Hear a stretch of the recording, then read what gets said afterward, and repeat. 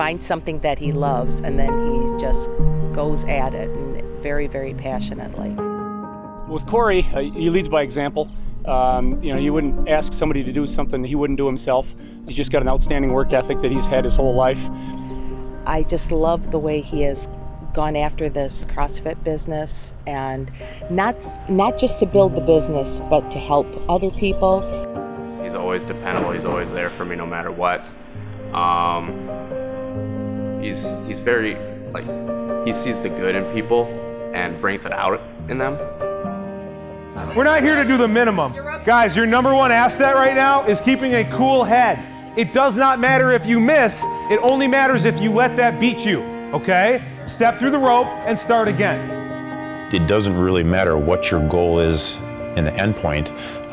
It's going to take some work to get there. And sometimes that work isn't all that gloriful. Sometimes that work isn't all that acknowledgeable. And some people don't even recognize all the work that you've done. The single driving factor behind what Corey and I are doing when we wake up every single day is to give people the freedom to pursue what they are passionate about. Fitness gives people that ability, that freedom to pursue it. It goes back to our culture and part of why we are called Farmland here. Both my partner Corey and I, we grew up on farms working hard over the summers, you know, just like on a hot day like today, 95 degrees, you still got a lot of stuff to do. And we found a lot of value in having to sort of tackle odd challenges that would come up working on a farm. 9, 10 and 45. All right, nice job. We met in 2010.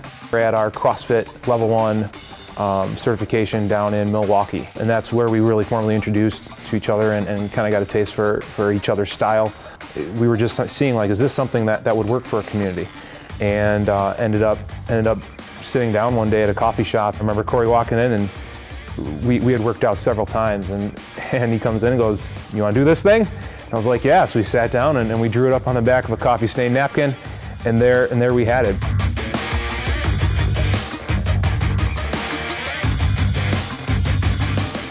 The one thing that we have going on in our facility is community.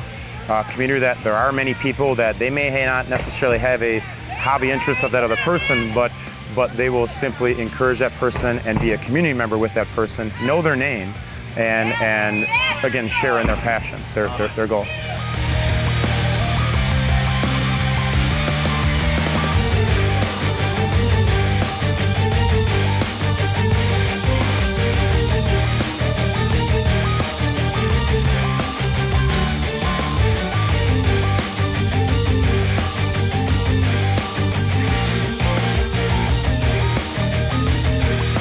There's something really different and unique about here. I can tell that everybody really cares. One of the things they teach here is intensity and consistency. I find me pushing myself more, not procrastinating as much. And so it changes you mentally. Yeah, I'm 5'4" and I'm moving that huge tire.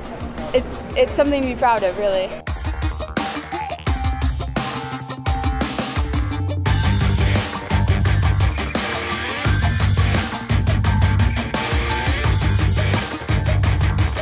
Corey and I's relationship is really just an extension about CrossFit's community as a whole. I think CrossFit does a really good job of opening up their community to anyone. They have a very low barrier to their fitness. When I found CrossFit, the very thing that struck me was that, hey, here's these group of people. These are, by all standards, mutant people. They are very fit, more fit than I've ever seen anyone, but they are so welcoming. The only requisite they have is that you have to work hard and show up. And I was like, I can do that. It's an environment where people can grow and be supportive to one another. Making the strength and conditioning world and the human performance world accessible to people no matter what level that they're at. When you start sometimes sharing some blood, sweat, and tears with people, obviously, yeah, you feel like you become just like a team. If you have the ability to step up to a challenge every single day and you pile those challenges day by day next to each other, you're going to gain confidence, you're going to gain courage. All of a sudden we have this community of people that really stand above the rest as far as very fit, very healthy, very confident people who are doing things in the world that they are passionate about, which we have always seen helps make the world a better place. So for us, it's just kind of part of the whole. There's not one thing that it means to me other than like everything. My entire life is CrossFit now.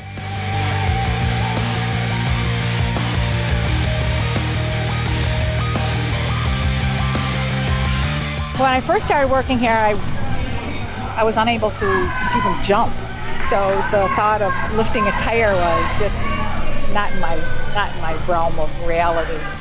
You can call CrossFit a fad, you can call it whatever you want, an extreme fitness program. We don't think it's extreme to want to be your best every single day and to work hard for that.